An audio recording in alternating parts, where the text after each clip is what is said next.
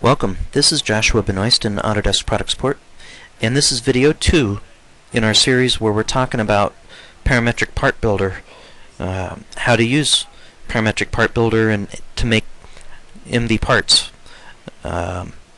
So I'm going to switch to the problem statement here. Pause the video if you need to read that, and let's move on. Okay, so we drew this line. This is going to be the path of our extrusion.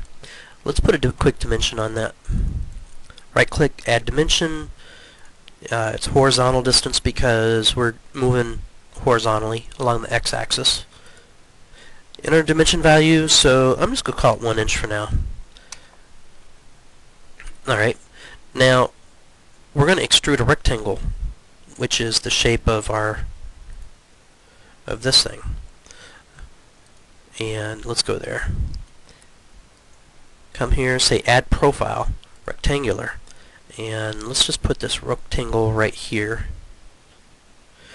And I'm going to say at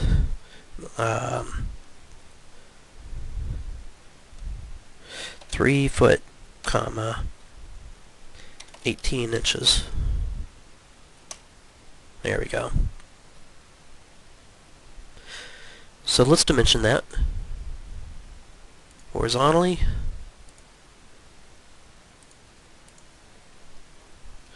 What did we say that was? 3 foot? Okay. And vertically.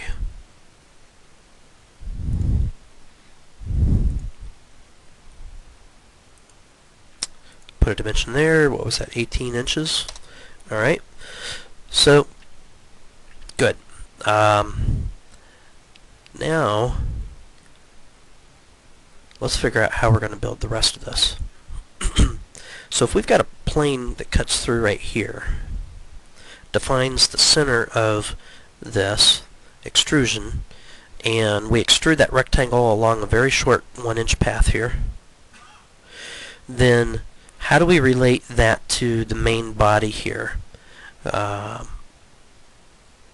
This body dimension changes. I'm pretty sure that as these models change, the center of this is going to not always be centered on the axis of this, just like this piece up here. You know, he's not centered on the axis of this main body. So this guy's probably not going to always be centered either. So we need a way to define how he relates to this guy and be off axis, but always be on the face of this. So let's do that.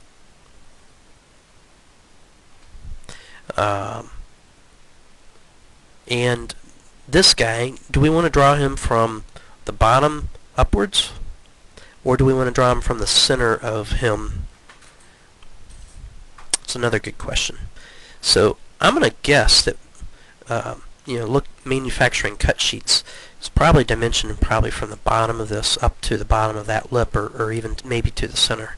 So why don't we try doing this from the bottom up?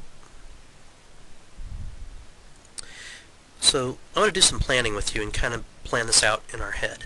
So if I'm going to use a ray here to represent our planes, I've got, oh come on, rotate, put them right there, and then we'll just rotate them. This is probably going to take several videos here.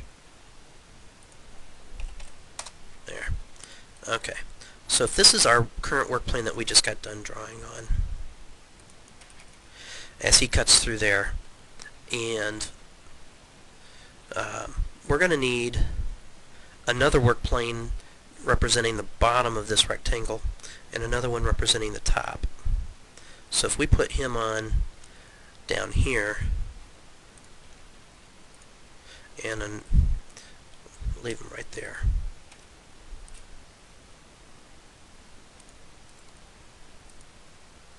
There we go. And then let's take him and copy him up to there.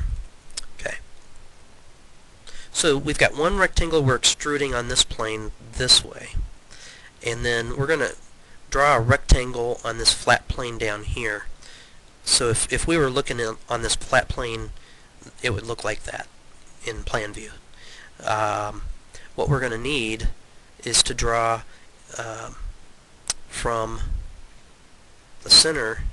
You know what? Let's get my snaps right. Oh, and we're out of time. Next video.